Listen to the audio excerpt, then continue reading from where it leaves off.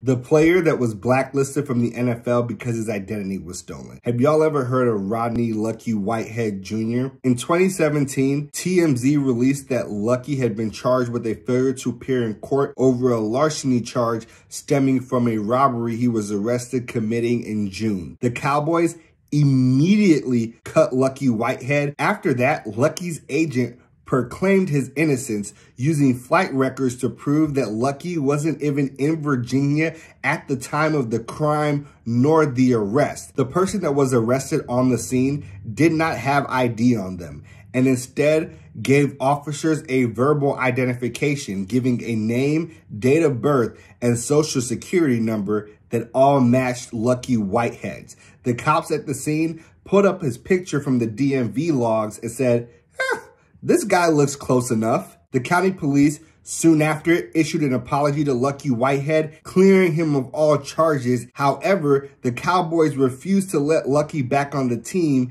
then citing a pattern of behavior that justified the move, regardless of his innocence. Lucky, however, tells a different side of this story. He says he was blindsided by the news and nobody in the Cowboys organization chose to have his back at all. Lucky never saw another regular season snap in the NFL again, and that's why he's